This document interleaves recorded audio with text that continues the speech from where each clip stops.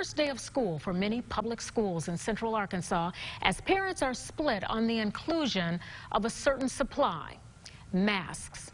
With many schools mandating the face coverings, today was the first indicator of what the school year could look like. Katrin Asaf spoke with parents who dropped off their kids today on what they think of the mask mandate after day one. Katrin, it seems parents have two different viewpoints.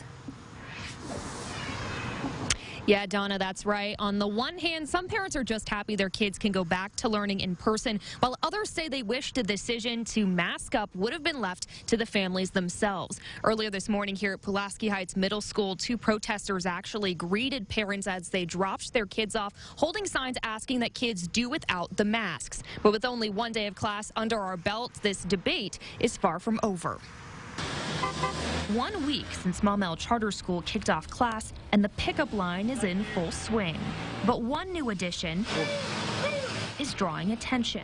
If we would have known ahead of time, we would have probably made other arrangements for our child. Casey Burks is the parent of a 5-year-old attending the elementary school. She started kindergarten this year, so the whole school thing's brand new to us. Burks' daughter will begin her education wearing one of these. A last-minute decision Burks says should have been left up to him. She was already in school for a full week before they actually announced the mask mandate. As students return to class, the debate over masks is as hot as ever, with parents taking a new interest at the end of day one.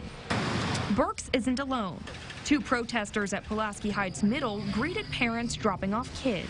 I think it's the parents' choice. But others are just happy school is back in session. It's good to know that he can still continue his education, considering everything that's been going on with the pandemic. Lori Chumley and son Sean just wrapped up their first day. It went really well. For the first grader, the addition of masks has become an old habit. Last year he was in kindergarten during the pandemic, and he still went in person and had to wear a mask then. A habit parents like Burks is hoping to break. If you have a kid in school, you don't get very few.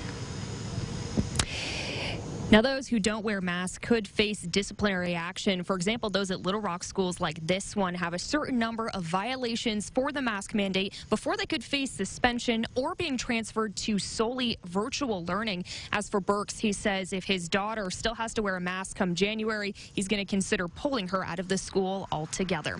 Reporting at Pulaski Heights Middle School, I'm Katrin Asaf. Donna. All right, Katrin, thank you.